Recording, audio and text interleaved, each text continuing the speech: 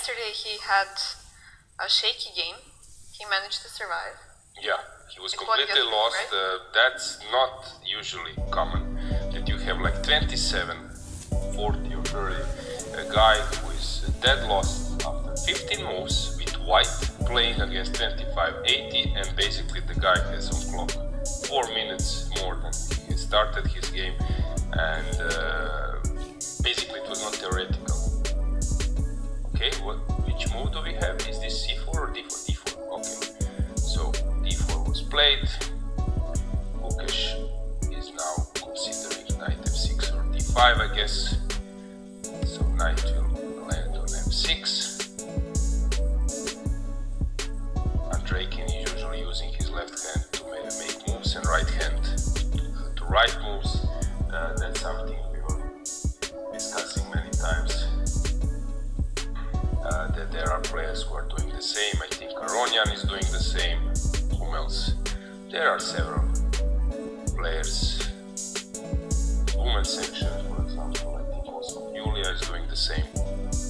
So it's quite common habit for some players. Of course, on the camera as well, you can see we've mentioned Abdusatorov right next to Gukesh, and next to him we have Prague in the back, although you cannot see him at the moment. I would say maybe even more.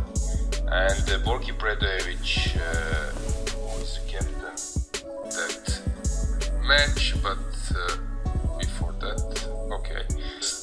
Tell you that yesterday in the evening, first I met Rauf Mamedov. Did you ask about yes, the of course. Okay, Rauf. Okay, drum rolls. What a game. Yes, he said, you're crazy. I wanted to go first queen c5 to repeat the moves and then to go queen c6.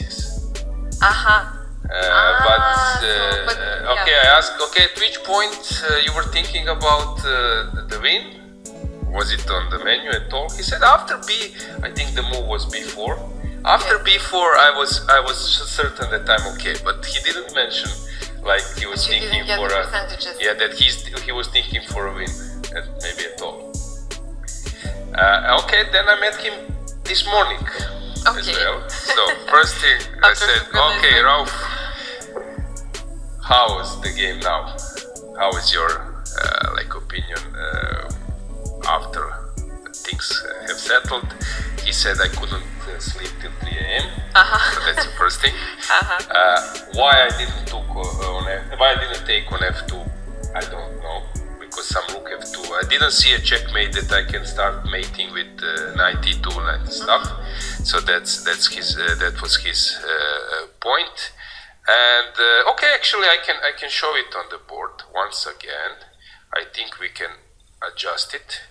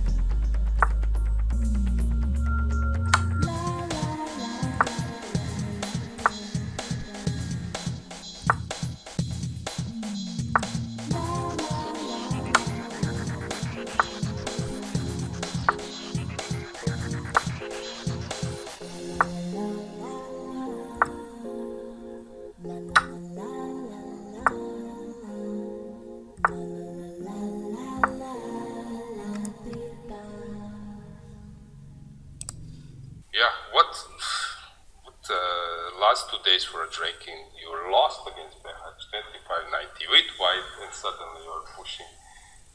So that someone who said that Behać can make a better result to play against Andreikin than Gukesh. Huh? It's incredible. It's incredible, and such a day. The first match, we had so many ups and downs in that match. Oof. Yeah, okay, let's discuss this. First point, you need to know that you have two connected passers. Sometimes they say the rook is winning alone. For example, let's say that I play that you wait with some ridiculous stuff. You wait and I just start rolling and you cannot stop. So this is first thing you need to know. The rook is winning alone. So the point is here that you need to create something on the other wing super fast, because it's quite easy. If the king is in front, then it's easy. Then it's tougher, but then rook cannot win alone. But if the king is somewhere inside, then it's just a win. So it comes very fast. First, second, like 5 moves and you are already busted. So in 5 moves you need to create something on the other wing. The main problem is that if we get rid of or change from the pair of pawns, then black would be able to create something, but white is hiding behind this guy. So very tough position for Gukesh, and